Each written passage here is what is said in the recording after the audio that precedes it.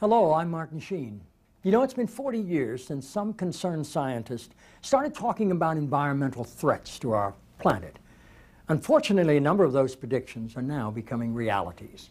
The lack of fresh water in the normally arid parts of the world are now causing devastating famines as the world's 6 billion people stretch the Earth's capabilities.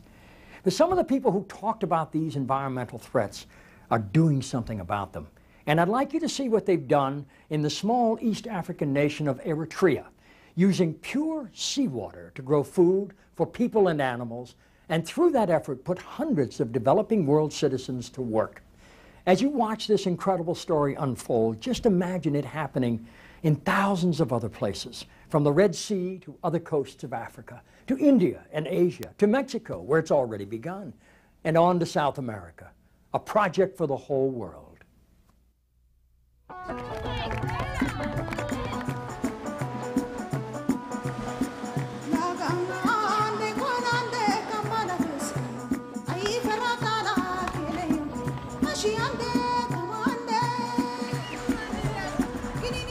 Right now, millions of people are not having access to enough food. Every day, each person needs about 2,100 kilocalories, and they're not getting anywhere close to that. People say every 4 or 5 years there's going to be another serious drought. It's how Eritrea is able to handle the drought and respond to it that's going to matter. It is a mere dot, a blur on a spinning globe. A drought-ridden North African country, only slightly larger than the state of Pennsylvania. Its coastline lying parched against the Red Sea.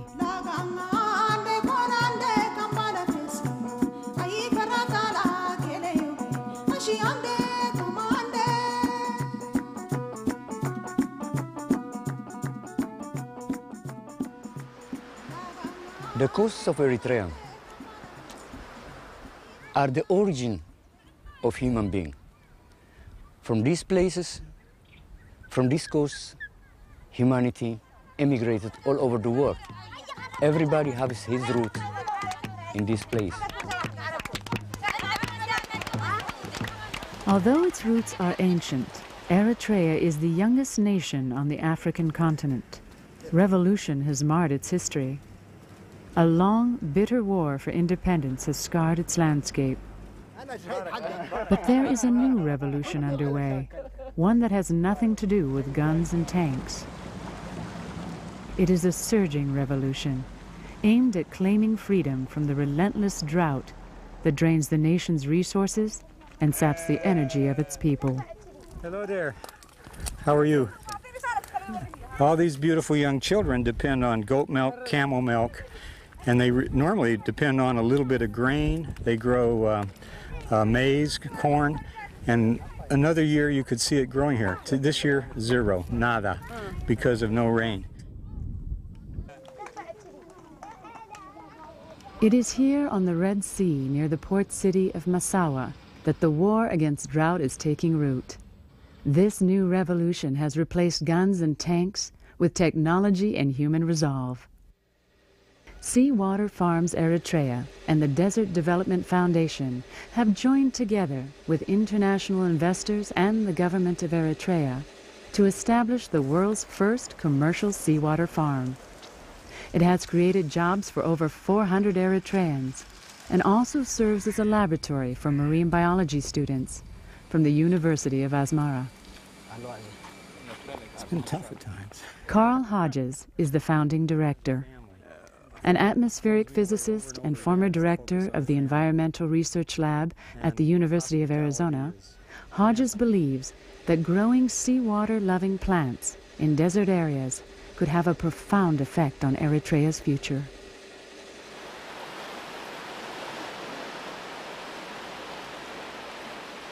This technology, seawater agriculture, when it's finally in all of its glory with maybe 20 or 30 agronomic crops, with a whole spectrum of aquatic animals, will eliminate the possibility of famine in Eritrea forever. It will be gone. And in fact, it will make Eritrea an exporter of food.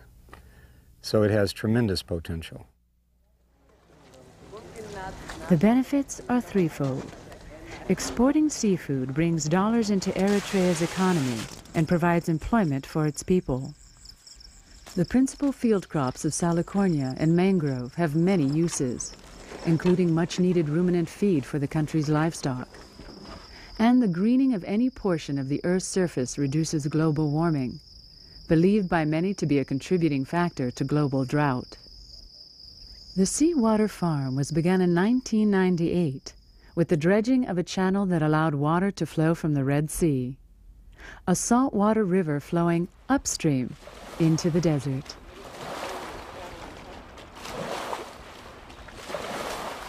Freshwater agriculture was invented about 10,000 years ago.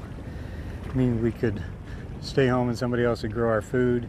All of our culture's built on it. But now we've run out of fresh water.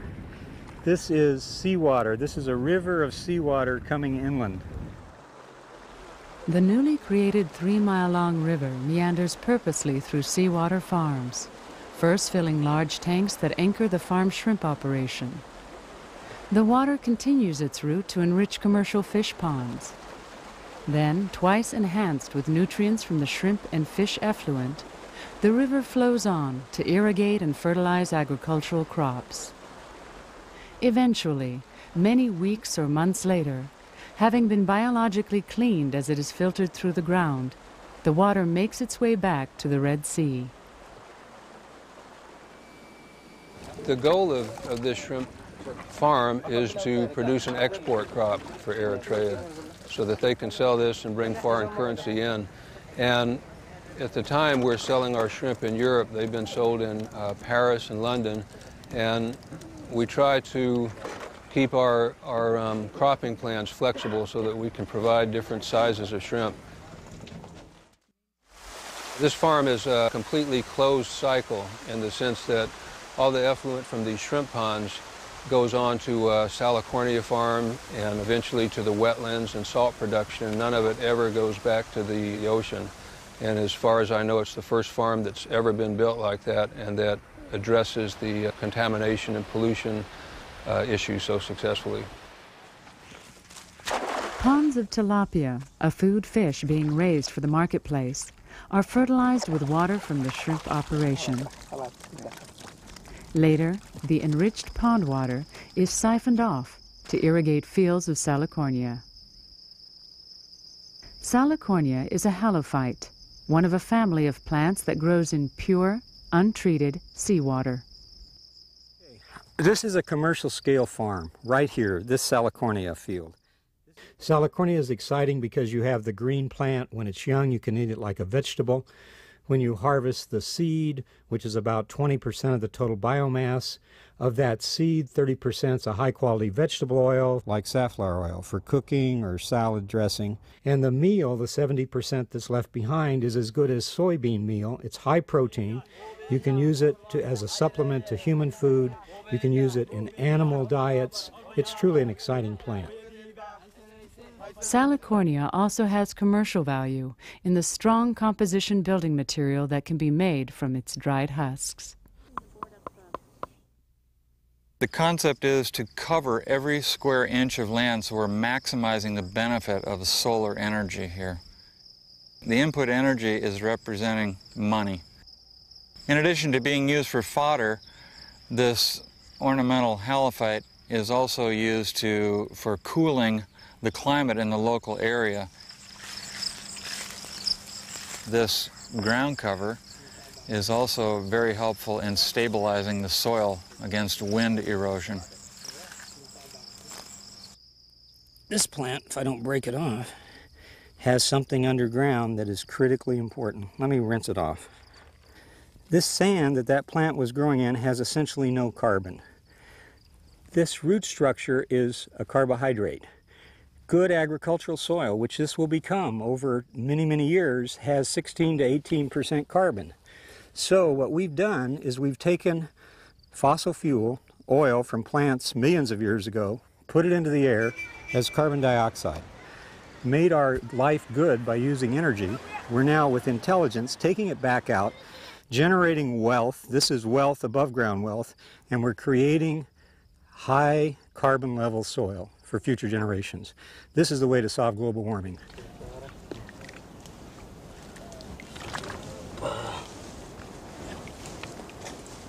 If there's one area on the farm I hope everybody understands, it's this. This is seawater forestry farming. It is not forestry in the classical sense.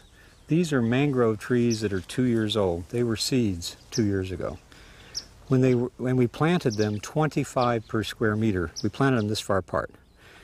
Then, when they were 1 year in, we cut every other tree. When we did that, we got an incredible yield. We got 10.6 metric tons of stems per hectare per year. Probably more importantly, we got 18 metric tons of leaves for animal feed, dry weight of leaves. And we left 35 tons of roots per hectare stored in the soil. These are the roots of the mangroves. It makes roots and sticks them up so that even when this is being irrigated, it can breathe oxygen. This was the diameter of a mangrove tree 1 year old. Here's one 2 years old. You can see the incredible growth. With this part missing, that's what a mangrove seed looks. It falls, the roots start out, find the ground, it turns up, and in 2 years, that'll be a tree this big. As the trees get bigger, they're building material. And as the forests increase in density, they will provide firewood. Already a commercial honey crop is being harvested. Flamingos, herons, and more than 200 other species of birds have already found refuge in the fledgling forest. The mangrove industry has also offered a haven for a cooperative of women who have become the guardians of the forest. They pick and sell the mangrove leaves that are used as a component for animal feed. So this is like the pilot group. It's 27 widows, mostly, not all of them. But the idea is to have a program where they can have education. But the main thing is to achieve that these women become self-sufficient from the forestry. So these women are experts on mangroves. They know how to grow it, take care of them, the seeds, the times, everything. They can teach you whatever you want to know about mangroves. The number, thousands. Literacy here in Eritrea is very, very, very low. I don't know exactly, but I don't think none of the women knew how to write and read before coming here.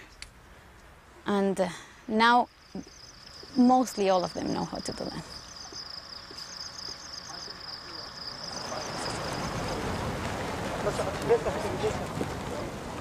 One of the greatest potentials here in Eritrea is livestock production. Obviously, in a place like this that's drought-prone, you can't really talk about growing large amounts of wheat and large amounts of cereals here. So we have to look at livestock. If we can develop this halophyte-based small ruminant feed, and we can grow animals here and we can feed them on basically seaweed, mangroves, that kind of thing, then that idea can be replicated up and down the Red Sea coast. Why couldn't we do it in any place along any coastline where seawater plants grow and there's a need for economic development, which describes a tremendous part of the world? The Eritrean coastal area is the origin of human being. Human beings have their roots here, and I would like to see everybody coming here to see his roots. People from all over the world, the humanity. You know, it's also the roots of the second agricultural revolution. It started 10,000 years ago, because now we're using seawater. We're battling against human ignorance. We're battling against human greed. People that look at the developing world as a place to make money exclusively, not putting it in a broad enough context. We're battling against time. But basically, what we're doing is we're taking human intelligence, photosynthesis, putting them together correctly. When human intelligence built those tanks, the whole agenda of war was not the best use of human intelligence. If you're defending yourself, if you're fighting for independence, yes. Once you've got it, a much better use is to let all these remnants that you see around here, tanks laying in seawater, that will dissolve over the next 25 years. And those iron molecules will be in those mangrove trees. That's a much better use of human intelligence. and it's a much more thrilling and rewarding war to fight. Cycles of drought will continue in Eritrea, for drought is no stranger to the Horn of Africa. The seawater revolution that is greening the desert at Massawa could well be a matter of survival for this young nation. Yet, among some, there is an even greater vision stirring. There are 25,000 miles of coastal deserts around the world. The ultimate goal lies further than the eye can see and the oceans flow.